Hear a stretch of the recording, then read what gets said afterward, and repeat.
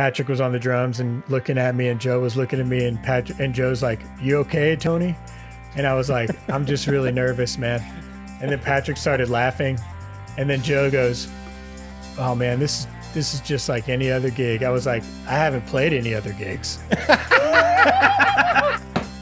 And then he was like, "Oh, okay." Welcome to the Lone Star Play Podcast. I'm your host, Patrick Scott Armstrong. Join me and a famous guest. We discuss their career, life, food, Texas, and everything in between. Let's get started. The Lone Star Play Podcast is produced by TexasRealFood.com. Find out more at the end of this episode. Hi, guys, and welcome to another episode of the Lone Star Play Podcast. I'm your host, Patrick Scott Armstrong. All right, we have an awesome episode today. As always, my guest is Tony Kamel. He's a singer-songwriter, artist, musician, podcaster now. A lot of cool stuff going on with this guy. He is lead singer of a Grammy-nominated bluegrass band called Wood and Wire, and he came out with his very first solo album. It's called Back Down Home, and so check out all the links in the the description to get the album and check it out, and to check out Tony. And his podcast is also called Back Down Home. He's a new dad. He's got all this new music. It was really, really cool conversation. Really enjoyed it. Sit back and enjoy this wonderful podcast, right? And we got a little food trivia there at the end that we're doing with everybody. So before we get to the interview, let's have a quick word from our sponsor, Texas Real Food, because we got to keep the mics on, and then we'll be right back.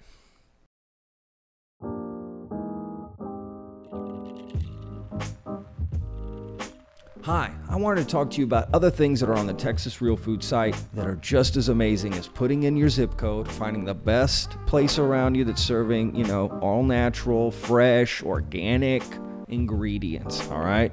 There's resources on there. Reviews, blogs, articles, and most importantly, Texas Real Food recipes.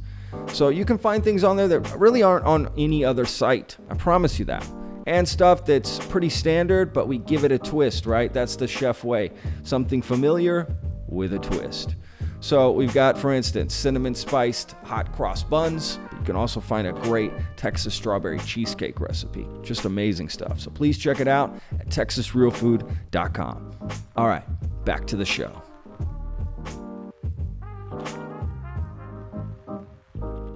All right, and we're back. Okay, before we get to this interview real quick, I'm going to bring up, as always, our social media. Please follow us online, Lone Star Play TX on Facebook and Instagram. We would appreciate it. And if you're on YouTube, hit that subscribe button. That would help us out a lot. Hit the like, leave us a comment, whatever you want. Tell us what you thought of the episode. Tell us what you thought of Tony's music. There you go. All right, let's get to this interview. Tony Kamel, again, the album is Back Down Home. Check out the links in the description for the album. And let's get to this. Let's just start the conversation. All right, Tony Kamel, enjoy. Look, let's just, I'm just happy to have you on, man. And we get a chance to chat, and I appreciate you giving me a little extra 30 minutes. Actually, I had another interview. No problem. This morning as well. So this has been a jam-packed week for me, which has been great. We got a new season. We got you coming on, man. We've never had you on. We're really excited to talk to you, man. You got this cool new, project coming out. It sounded very intriguing to me personally, especially someone who I like your story a little bit because, well, a lot actually, because I can relate to it in some ways, but I love this idea that you've taken risks. You've stepped out of your comfort zone and in many ways, in different ways as well. And I respect that about people who are willing to take that chance and go for it and want something more and very ambitious. And I thought we'd just dive a little bit of deeper into that a little bit. So you basically have this new album that's your album, right? Your very first album, Back Down Home. Yes. And you still are, right? In Wood and Wire, you're still in that group. Still part Yeah, of the them? group hasn't broken up. Yeah. Technically, we're just not playing right now between pandemic, babies, day jobs, and some band stuff we got to work out. It made sense for me to do this record now, and that's what Yeah. I'm focused on for the time being. Yeah, that's awesome. And that's what I mean. Like, Sure. that's so cool. You know, you're part of Wooden Wire. You got this thing going. You go, you know what? I need something more. I want something more. I need to do this. And maybe other people telling you, hey, dude, you got a great, you know, you should do this. You should try this. Or a lot of times what happens, I think, in bands is you have a particular style of songs for that particular band. And then Sure. you start writing other stuff that's outside of that. And you're like, how do I get this out? Right. Because it Right. can't go through this. Let me do this project over here. And yeah, let's just dive into this this album and why and all of that stuff, man. I'm really excited to talk about this. Cool. Yeah, I mean, floor. Sure. So I think for me, this album consists of songs I wrote years ago. That a few of them that we tried in Wooden Wire that just didn't fit, or we couldn't get the right kind of recording. Songs that I wrote, recently as well, and so it sort of it runs the gamut of. I guess the oldest song on this record, as far as when I wrote it, is probably around 6 or 7 years old. And then the newest couple of songs I wrote this in August of 2020. And frankly, those are the last songs I've written. I haven't written a song in over a year, and that's normal for me. I'm not worried about it or anything. I write whenever I feel like writing. I don't write songs every day like some people. And so I guess I met Bruce Robison a little over maybe 5 years ago.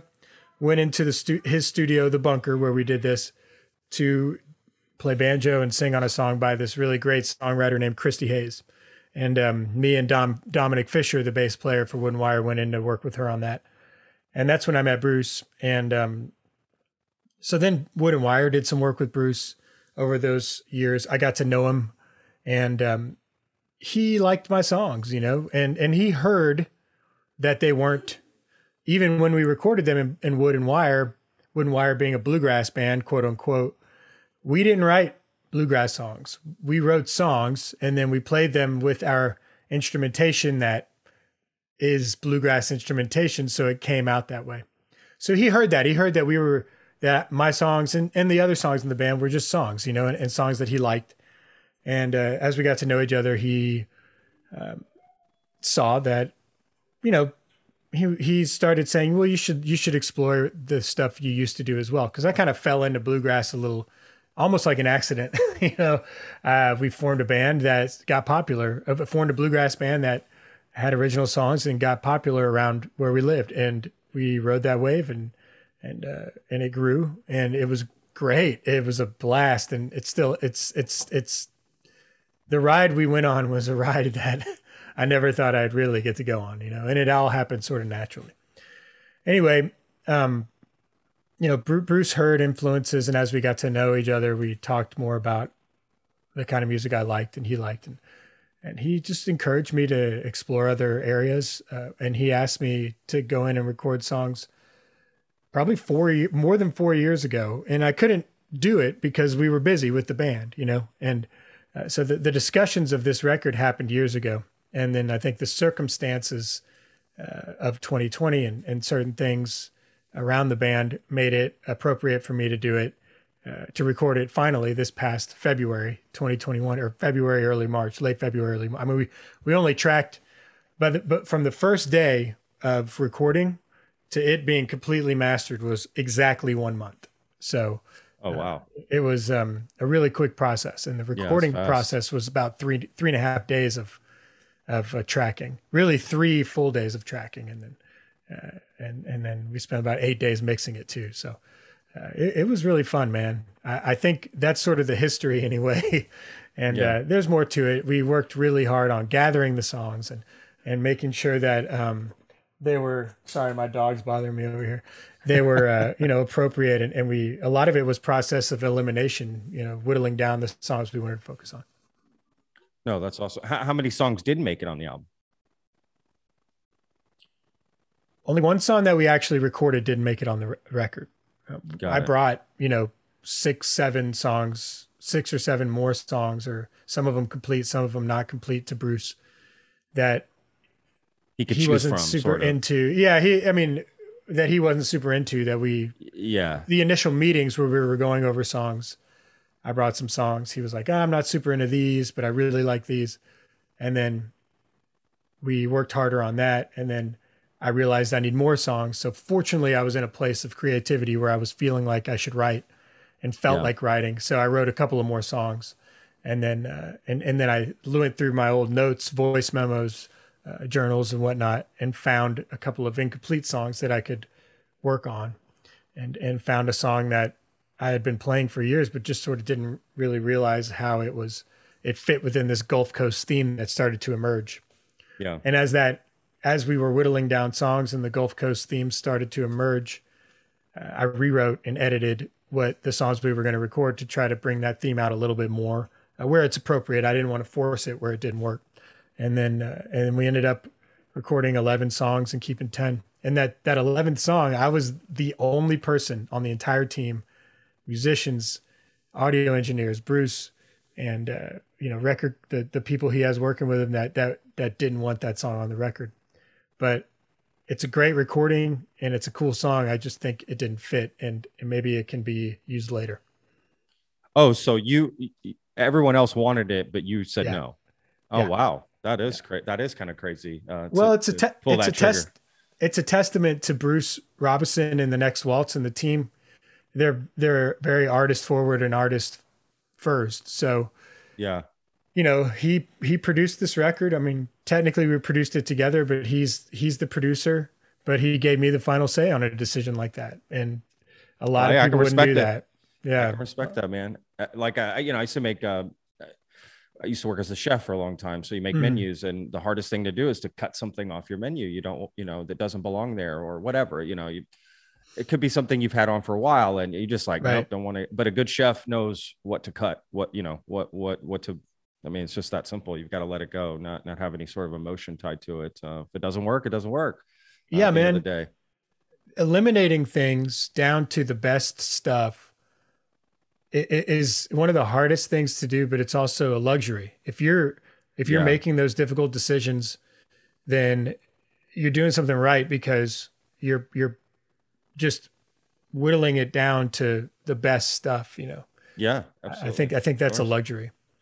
It is a luxury. And I'm glad you mentioned that, because I had an artist on one time who I asked that to, and she was like, hello, I every song we recorded, I put out. She's like, I don't have that kind of money. We are, as a band, we didn't have that kind of money. Just record all these tracks and then decide which ones we were going to put on the album. I mean, that's how she explained it to us. I was like, well, that makes sense. I never really thought about that. That makes sense. So you got to cut the fat before you even get in the studio. You've got to make those, decisions ahead of time. But I also realized how much a song changes once you get it in the studio and you start laying down tracks, and all of a sudden things start changing a little bit, and someone comes up with something new or what, could totally take the song a different way. So anyway, yeah, man. What would you say? I think you said Gulf Coast. Is that what you said? Yeah. Gulf Coast theme. What does that mean exactly? What do you mean by that? Well, there's literally some songs directly about the Gulf Coast on the record. There's some songs that just sort of mention Gulf Coast vibes. Okay. And, it's more of a backdrop. The theme of the songs on the record, a lot of it is sort of change, and times are changing and stuff like that. So you could certainly, I guess you could relate that to 2020, but a lot of these songs were written before that. I went through a lot of changes. My dad passed away. I'm sorry to hear that. It's okay, man. Everybody's going to die, and my dad passed away 5 years ago as well. Yeah, it was about 6 for me too. Yeah. So it totally rocked our worlds. And ever since then, it just feels like everything, it sort of opened a floodgates of everything else changing behind it. And so, that can get really uncomfortable. And when things sort of feel like they're falling down around you, I look to places of comfort and stability. For me, that's, kind of where I grew up. I grew up in Houston. I spent a lot of time in Galveston, Texas, on the beach with my family, friends, and I still do, just not as much. And I love going down there. I still do. And when those types of situations are brewing, I look to that place and go to that place, and I feel the feels and smell the smells, and I feel better, you know? And so that's kind of why it's a backdrop of positivity, I hope, amongst changing times. So the record, I want to be a positive thing, you know, despite all the mess around me, I want it to be this positive spin. Yeah, absolutely. No, I love that. I kind of, I'm not gonna lie, I kind of like this whole Gulf Coast thing. You always hear about West Coast, East Coast. Right. Like we need our own. I like this Gulf Coast thing a lot. Like the songs don't even need to even be about the Gulf Coast. Sure. Just you're from that area. I like this. I don't know this. I don't know if it's existed before, and I'm an idiot, and I'm just now hearing about it, or if this is something new you sort of are jumping onto. I don't know. I like it. I'm just gonna say I like it. I certainly won't claim it to be new, but I think it's unique for right now. I don't think there are many people. There's some guys that write about it. Yeah, there's some guys. I never heard it. Well, Hayes Carl, he's a Houston guy as well. Yeah, there's some of that within his music. Maybe not as much as mine on this record. I mean, I kind of. Some might say I write about it too much, but anyways, but you know, there's. And I'm not just talking about the Texas coast. I mean, the Gulf Coast thing. If you go to Louisiana and Mississippi, I mean, it's Absolutely. There too. It's heavier there than it is in Texas, actually. But I think that the Texas coast is a really unique place, and I hope that this record is unique in that way and other ways too. The sound, the vibe, the type of songs. I don't know. I don't try to do anything on purpose, but I do try to not do things. You know, I don't want to sound like everybody else or anything else that's out there. I feel you. What's your favorite song or which song are you most proud of on this record? Man, that's a good question. I think that my favorite song on the record is called The Surfer. Okay. I don't think it'll be the most popular song. Not that millions of people are going to listen to this, but you know, I think amongst my small group of fans, I'm not sure that'll be the most popular song, but the story behind that song is I was down in Surfside, Texas, which is just outside of Freeport. And it's a place people go to surf. I mean, there's occasionally you get some good waves there and it's fun. And there's a cool little community around it. For years, I'd seen this guy out there who was much older than me, but appeared to be in good shape for his age and had a big bushy mustache. And I never talked to him, but I was there in August of 2020 and I was about to go out there, about to paddle out. And I saw him sitting in his truck and he kind of looked at me and I had never talked to him. And I just started chatting with him.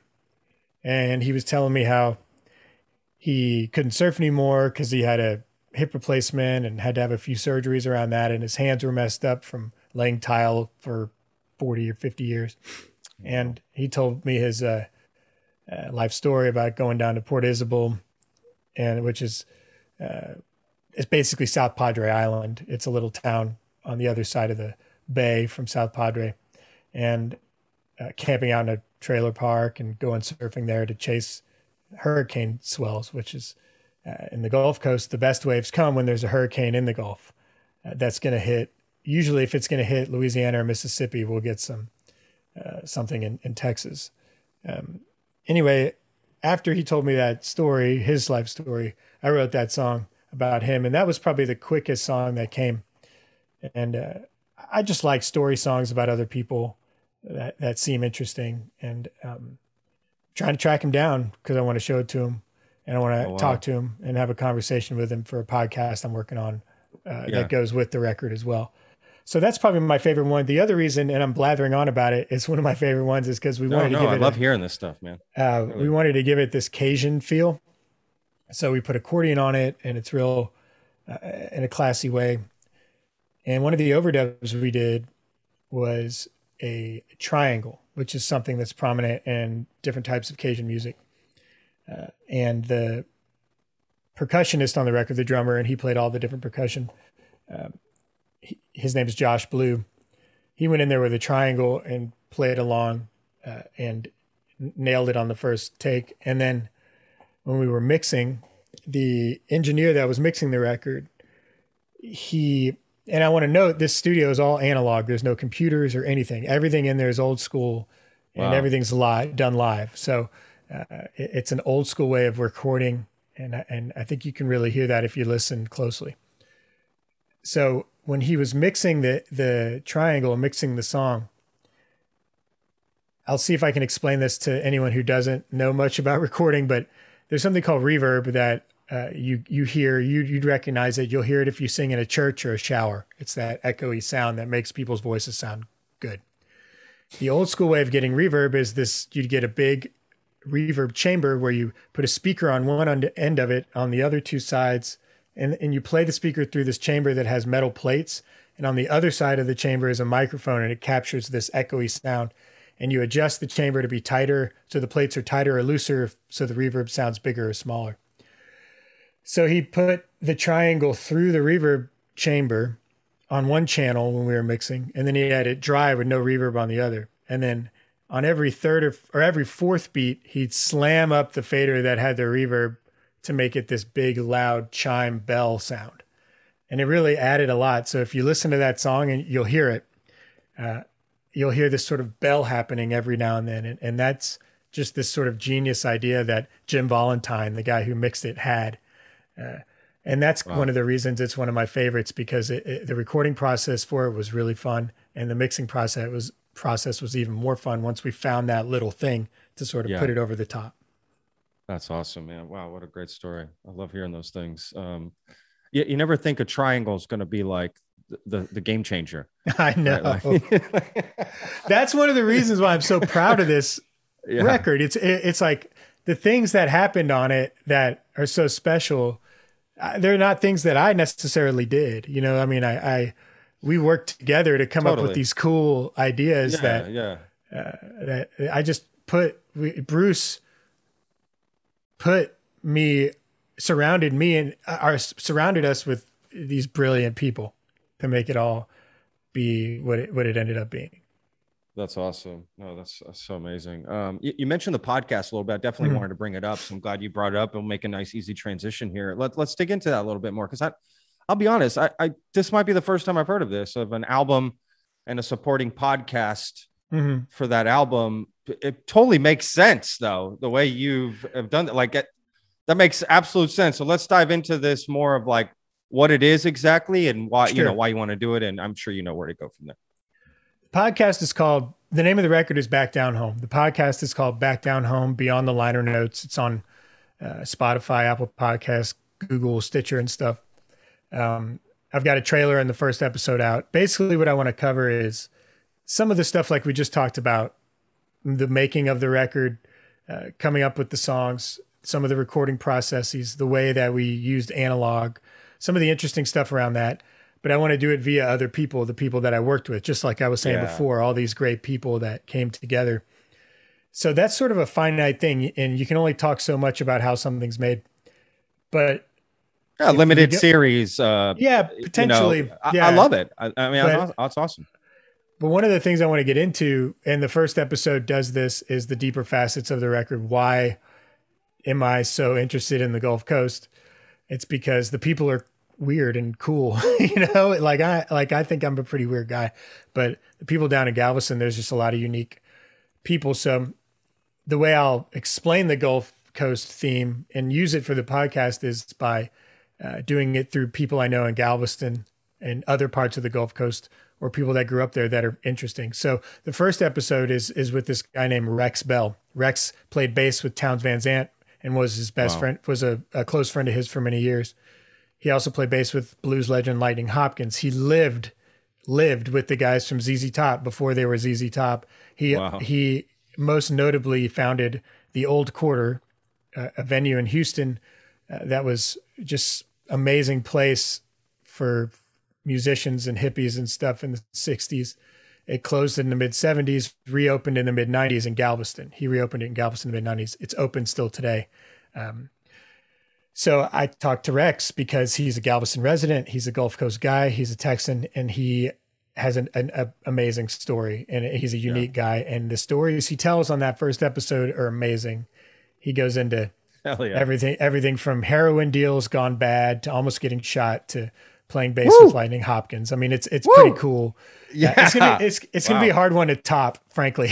But the next episode is I'm gonna release next week is with the people who bought the old quarter from Rex and kept it the way it is, and they're Galveston Gulf Coast residents as well. And so we talk about why they wanted to keep it the way it is and keep the memorabilia and not change anything. So that's kind of the way I want to do it.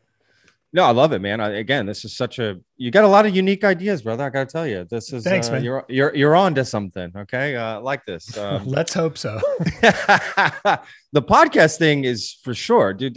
Let's be real. I do podcasting. This is my thing. Like there's not that I've always done it, but for the past couple of years, I'm officially a podcaster. I can say that. So good job, dude. Thank you, man. It's been a great change, getting out of the kitchen, but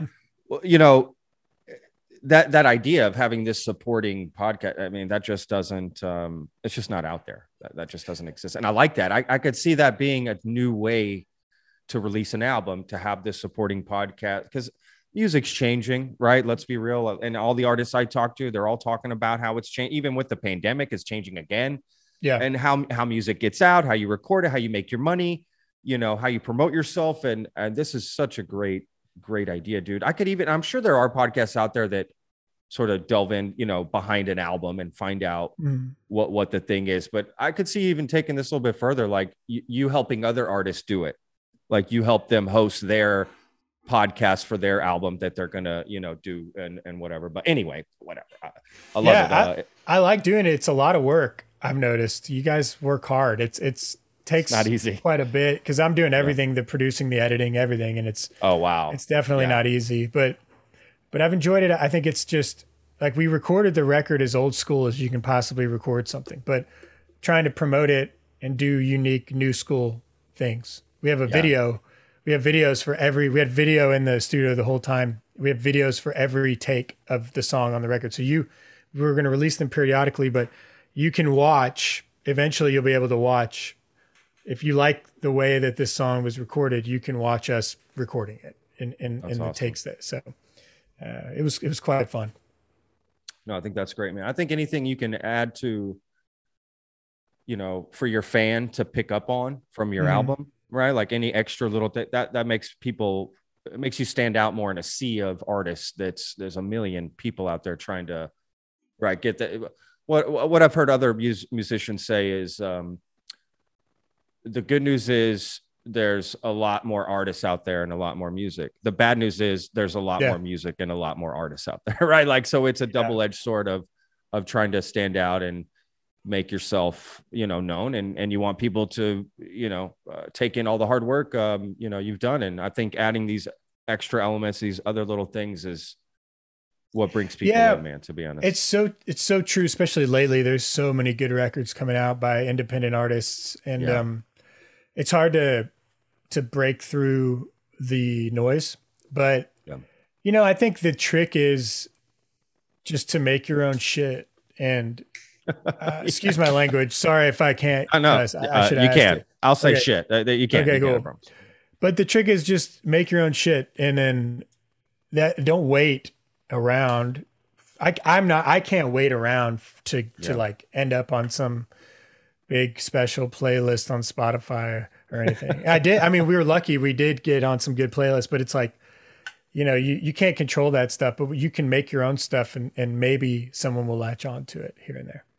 Yeah, no, that's awesome. I think that's great. I actually heard, I guess we're going to kind of go back a little bit. That's kind of the Lone Star Plate style. We're all over the place. Great. Let's go back to like how you even, because I think if I'm heard this right, like the story of how you got into music was just later in life, right? You didn't really get into it till much later. Am I right? Into performing. Yeah. Performing. I played music since I was 12 or so, but I Didn't really step on a stage until I was almost 30, I guess, like 28, 29. And, I played for my friends here and there when I'd have too much to drink in high school, and definitely spent hours in my room learning stuff on the guitar. And then I started going to bluegrass jam when I wanted to learn how to play bluegrass, because bluegrass is hard to play. You have to really study. And when I started studying it, I started going to bluegrass jams, and I could always sing fine, but I couldn't really play solo bluegrass, the right kind of bluegrass solos. So I started getting into that. And then I met people who wanted to, play with me, and then Wood and Wire formed. And before that, I met a guy named Graham Wilkinson, who was like, dude, you're good. You should play in my band. And so that was the first time I started playing regular gigs, was with Graham. Awesome. And I was around 28, 29. And it was not long after that Wood and Wire formed. So, I'm about 10 years in, I guess, of playing on stages. And yeah, I like it that way because it still feels new. Yeah, 100%. So that must have felt great, like having this guy say, hey, you should be in my band, right? That's like every guy's dream that wants to be in a band, right? You just want to hear that. Yeah. That must have felt pretty cool. It was great. It's really fun experience. I was so new. And I told this story the other day because the guy playing drums with Graham at the time, still playing drums with Graham, has been playing drums with me on these solo shows I've been doing with the band. And his name's Patrick Hertzfeld. He's a great drummer, great audio engineer. I already like the guy already. Yeah. And he's the first time we played at Continental Club, which was the second gig I had done with Graham. It was packed, and I love Continental Club. Great place. My favorite place ever. Great place. I so nervous, I was scared shitless. And yeah, there was a point where some of my friends were there to support, and they kind of walked up near me on the stage and were like, or near where I was standing, and kind of were like signaling to me to relax, which didn't help me relax at all. And then there was a point not long after that where the bass player, this guy, Joe Beckham, kind of looked at me, and he was like, kind of tapped me on the shoulder, and I turned around, and Patrick was on the drums and looking at me, and Joe was looking at me, and Joe's like, "You okay, Tony?" And I was like, "I'm just really nervous, man." And then Patrick started laughing, and then Joe goes, "Oh man, this is just like any other gig." I was like, "I haven't played any other gigs." And then he was like, "Oh, okay. I get it, So, oh shit, that's hilarious. Yeah. And now Patrick's playing with me at Continental Club next week for the record release shows and stuff. So it's funny how things come back around. Oh, dude, I love that. He's thinking he's nervous because it's the Continental Club. He thinks it's a big club. No. It's just his first gig. Yeah. It just nerd. I love that, dude. What a great story. And look, you got on there, you crushed it, and look where you're at now. I wouldn't say I crushed it, but I got through that gig, and I'm here now. Yeah.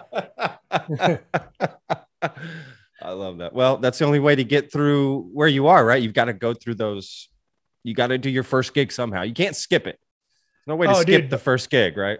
Bombing is so important. I do a lot of shows by myself too, just me telling stories and playing the songs and stuff. And those are some of my favorite ways to do it if I have a captive audience.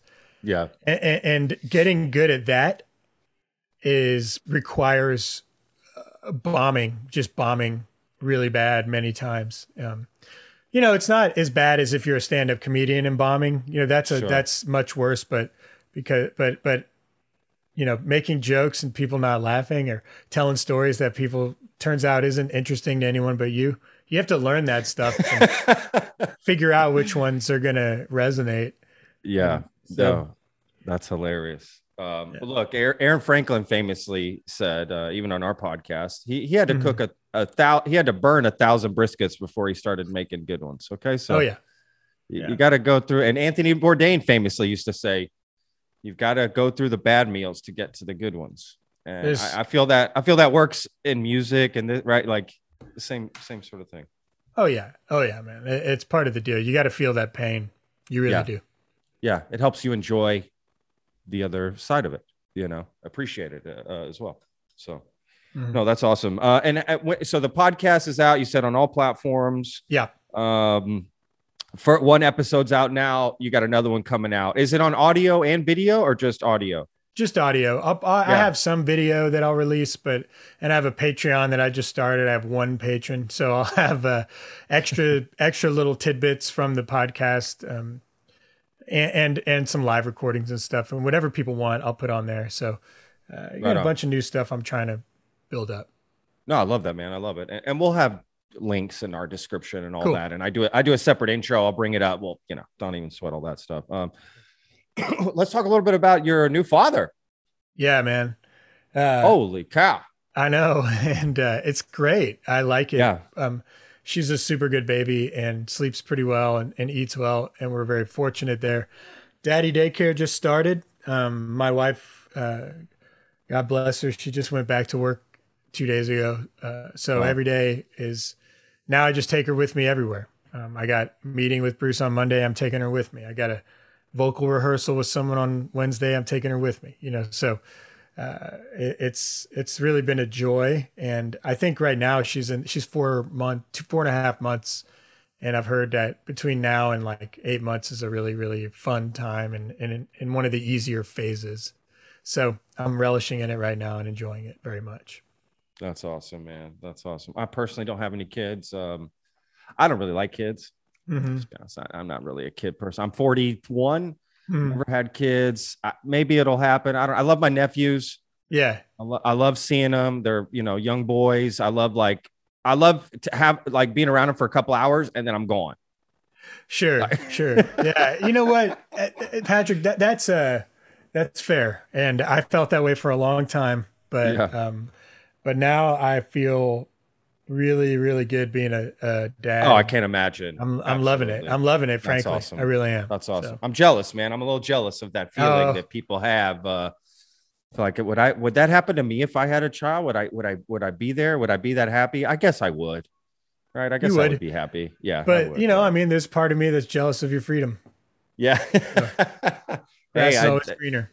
Absolutely, man. Well, I've always said I don't want to have kids because I'm too selfish. Like I don't know if I would give them the attention they deserve. They're a child, like they need, like they kind of need that attention. So anyway, yeah, they require quite a bit. We're still working out right? those details. Yeah. And we got 2 crazy dogs too.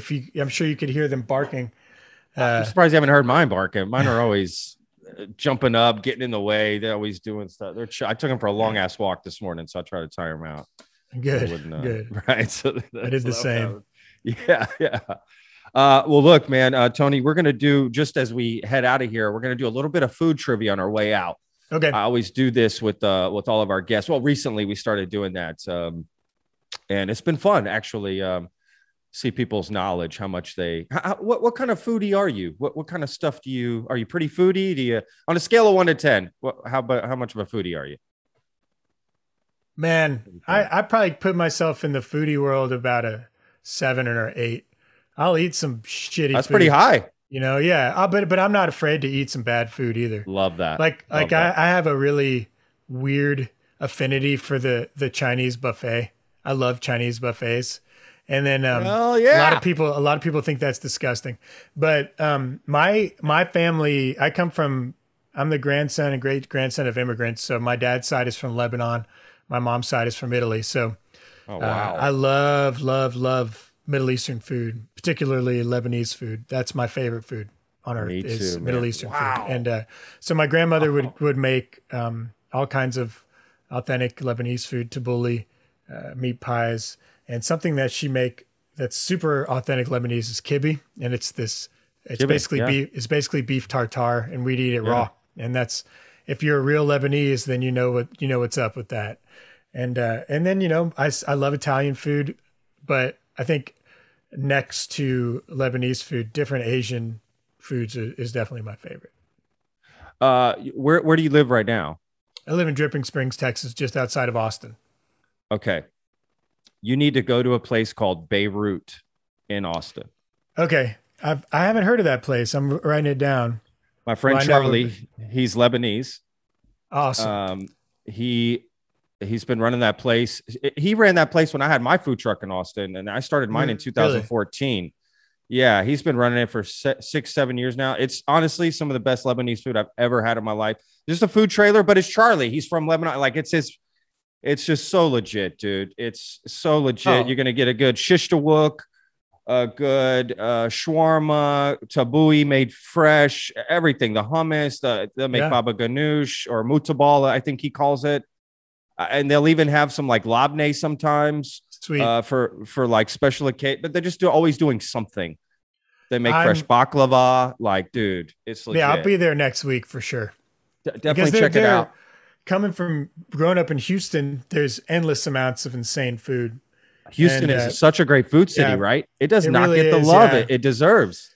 It's hard. I mean, Austin has good food too, but it's hard to compare. It really is. The ethnic food in Houston is so legit, and the ethnic communities are so large that you can get some really good stuff, man.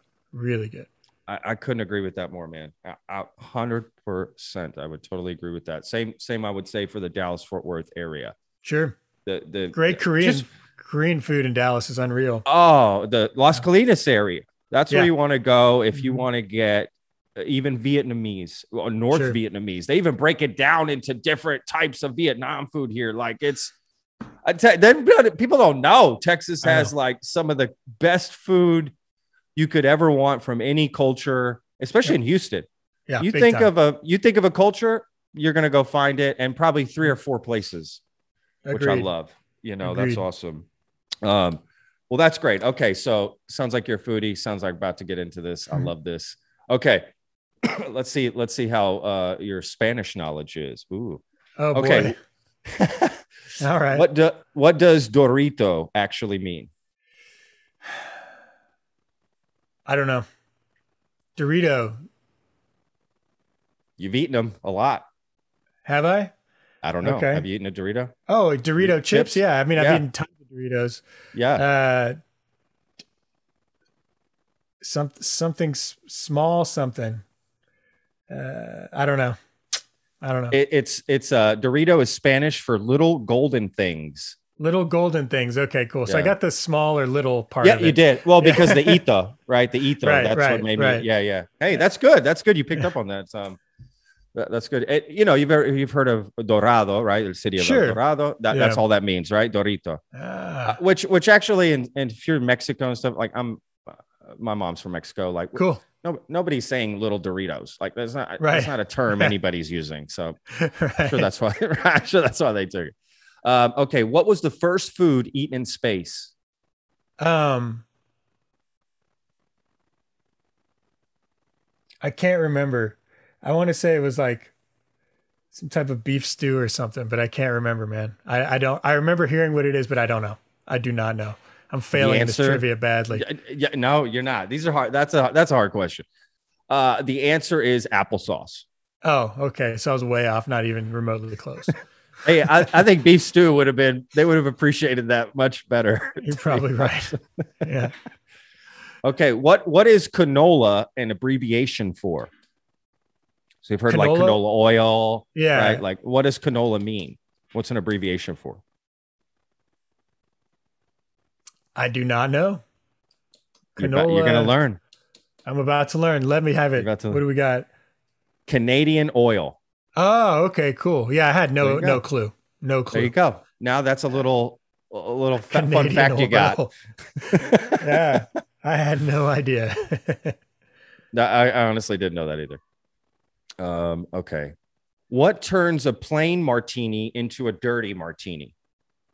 Olive juice. Bam. Come on. Yeah, I got that part. You got that one. Sailors used to suffer from a horrible illness called scurvy. What causes scurvy? Not eating any fruits or vegetables and eating only meat, I think.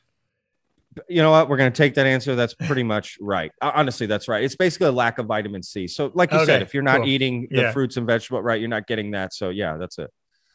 Which is the only food that can never go off or go bad? We've had this on the podcast before. So if you're listening, you should know this answer. If not, good God. That can never, ever go bad?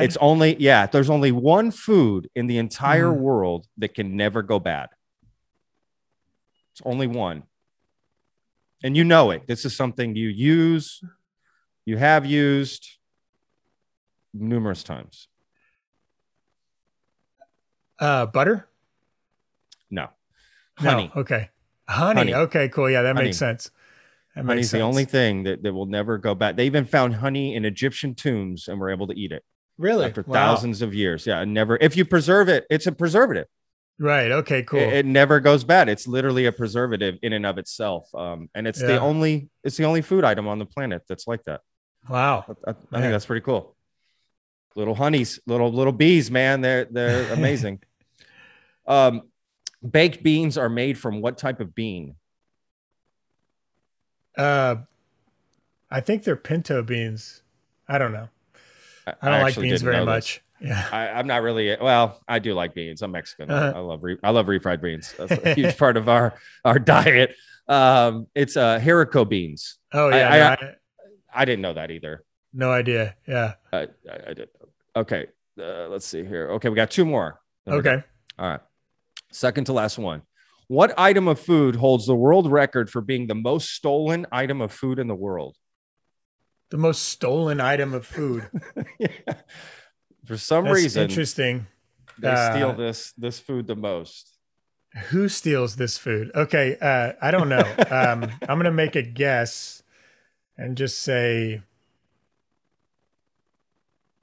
rice because it comes in bags or something. I don't know. That's actually not a bad guess at all, dude. To be frank with you, that's a very smart guess. It's not right, but it's a good guess. Right. Well, it's thought out. Like I like that. It's cheese. I didn't know this. Cheese. Okay, cool. The most stolen food in the world. People are just stealing cheese all over the world, huh? There's just cheese operations going around. They're just, there's a huge cheese theft ring, worldwide cheese theft ring. They got the Gorgonzola gang. They got the Brie gang. Very good. Right. Okay. All right. Last question. I think you got this. Oh, you know what? Don't make assumptions. This is tough, but I feel fair to end on. What type of food is a peanut? Okay, I feel like I've heard this question before. It's a trick question for sure. I want to say it's a legume. Boom. All right. Thank God. Finish strong. To get embarrassing. No, dog. Listen, I threw some tough ones at you. I'm not, come on. I just hit you with this out of nowhere. You have time to prepare. You did great. That's man. Okay. That's all good. Great. I don't mind. Great. I appreciate it, man. Look, you did great. Like I said, you did great. Tony, this has been awesome, man. I really do appreciate everything here. Appreciate you opening up and just coming on the podcast and talking about your new stuff coming on. So looking forward to all this coming out and for the world to be able to hear it and listen and be a part of this podcast too. I'm actually going to jump in and listen on that, man. And thanks, man. Check that out as well. I love that. You know what I want to do real quick before we go? Sure. Just shout out any places you like to eat around you that you like around to go me eat here. At. Let's give some love to some local food places here. Oh man, we were talking about, this is so funny. I'm going to say this. We were talking about Chinese buffet, and there's a Chinese buffet here called Buffet Palace that I'll go and go to here and there, that I go whenever I feeling like I want to just fatten up a little bit. Yeah. All right. I love it. Buffet Palace. Bam. Is that, that's in Dripping Springs? If you want to know, it's in South Austin. But if you want to know like something real, like something here in town that I like a lot, there's actually a really good Lebanese food trailer just around the corner from us here in Dripping Springs called I'm having a brain fart on the name actually, but I'm going to look it up because I want to. Yeah, I want to hear. I want to promote it. It's called Layla's Kitchen, Leylas Kitchen. It's a food truck right off Hamilton Pool Road. It's just around the corner from my house, and they're really nice Lebanese family, and it's really, really good food. Look at that! Look at us shouting out the Lebanese food trucks today on the show. That's what I'm talking about, man. And I'll hit up Beirut for sure. For sure. Oh, you'll 100%. Love it, dude. Yeah. Say hi to Charlie. Tell him I sent you. Tell him Patrick sent. He'll know, dude. I was next to. I was next to Charlie in a food truck for over 2 years. We Excellent. We hung out every day, all day. It's amazing food. You'll love it. Okay, dude. Well, look, again, we'll put all the links and everything in the description. If you just want to tell people lastly, I guess, how to stay connected with you online. Yeah. So my last name is spelled with a K, Kamel. Tony Kamel Music is my handle for everything. Instagram, TikTok, Patreon, Facebook, everything. Tony Kamel Music. And you can just just Google it and then you'll know where to find me. You want to hear the music? It's on all the outlets.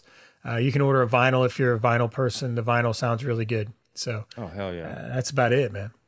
That's awesome. Especially the way you recorded it to then have it on vinyl. Oh, come on. That's awesome. We worked hard on that. What a great touch, man. Well, listen, again, Tony, I really, really appreciate it, man. My best of luck to you and your family, this new addition to the family as well, man. I wish you the best. Thanks, Patrick. Coming up. So I appreciate it, man. It's great to talk to you. Yeah, you as well, brother. We'll send out an email when the episode and everything goes up so you can have all that information. Okay, so sounds great. Thank you again, man. Hope you have a good rest of the weekend, and we'll talk soon. All right, take care. Thanks, guys. Thanks, brother. Bye-bye. And now it's time for my favorite part of the show, the end credits. This is everyone responsible for making the show happen. Executive producer, Sebastian Sauerborn. Podcast manager, Nevena Ponovich. Marketing manager, Caroline Grape. Video and audio editors, Danilo Vojnov and Pavel Sebastianovich. Thumbnail designer, Marko Vukovic. Social media manager, Ursa Rusman. Guest outreach, Corey Menciez. Designing image quotes, Jay Apuya. Social media videos, Labri Fernandez. Outreach support, Yonet Del Mundo. Thank you so much for listening. We'll see you next time. The Lone Star Plate podcast is produced by Texas Real Food. Go to texasrealfood.com and you can search your city for stores, butchers, restaurants, farmers markets, and more who are using fresh, artisanal, organic sources. It's a fun site that brings all natural options all together. I hope you enjoyed this episode. For more information, go to thelonestarplate.com. I'm your host, Patrick Scott Armstrong. Until next time.